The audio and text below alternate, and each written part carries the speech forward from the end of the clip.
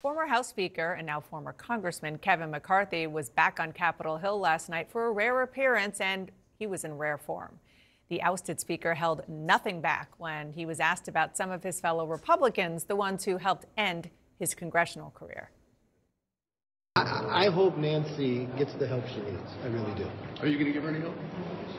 No, I am not help financially. I just hope she gets the help to straighten out her life. I mean, she's got a lot of challenges. No one will stay working for her. Has there ever been any conversations between you and the former president about Matt Gaetz and his decision to throw you out? Is he supportive of that? I don't know how close you probably think the president is to Gaetz, but you should figure that out. They're not actually that close?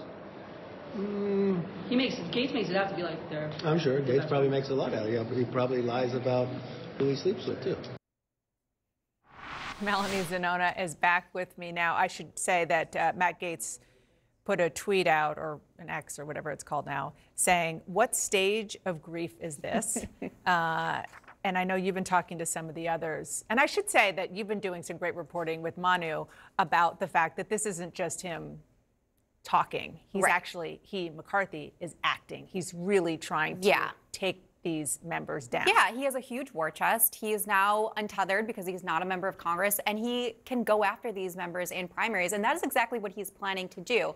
Nancy Mace is one of those members. She has a primary challenger. I asked her response to what Kevin McCarthy said yesterday, and she said to me, "The D.C. swamp doesn't want me back. Too bad. I don't work for them. I work for the people of the 1st Congressional District and no one else." So, you know, in talking to these members, they're brushing aside the criticisms from McCarthy, and they say they're not worried about his revenge tour, which is clearly taking shape right now. But this is something that is definitely happening, and you can tell the emotions are still very raw inside the Republican conference, even 4 months after Kevin McCarthy was ousted. And emotions are still raw inside Kevin McCarthy. Absolutely. Because I know our colleague Annie Grayer was there. He went on for like 30 minutes, right? Yeah. And he was there for a ceremony. But the fact that he wanted to take the time to talk to reporters about as he calls them, the Crazy Eight, who ousted him on his efforts to fund primary challenges and to get rid of them. Matt Gaetz is tougher, but you think Nancy Mace, because of the nature of her district and other issues, he might have a better chance at? Yeah, so McCarthy's associates have been doing some of the legwork behind the scenes to recruit and identify potential primary challengers. Matt Gaetz, they tried to find someone to challenge him. No one was interested. He's very actually popular in his district. It's a very conservative district, but they believe that Bob Good of Virginia and Nancy Mace in South Carolina are vulnerable to a primary. So they're going to go into those districts and try to play. But back to what you're saying about Kevin McCarthy and how he is still very much feeling all of this. I mean, you got the sense that he missed the job, at least parts of the job. He was holding court with reporters. I mean, this is the same man who used to have photo lines with tourists in the Capitol back when he was speaker.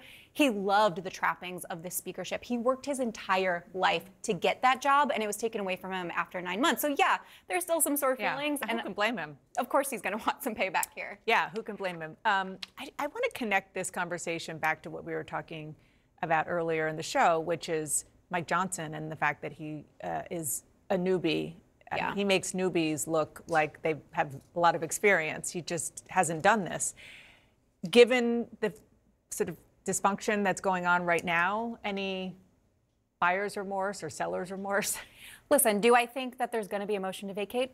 Probably not, given that we're so close to November election. People use it as a threat because they want leverage. I don't think there is an appetite, even on the far right, to go through no regrets about rate. Pushing McCarthy out? But there are regrets about pushing McCarthy out. From the At eight? least from his allies, not from the Gaetz 8. I mean, they have really struggled in the wake of Kevin McCarthy being ousted. They are still reeling from that. I mean, I don't think that Kevin McCarthy, realizes just how much the conference was on his side. You know, he had those 8 people who ousted him, but there was many who were his allies in his corner. I think he realizes it, Yeah. which is why he's so upset.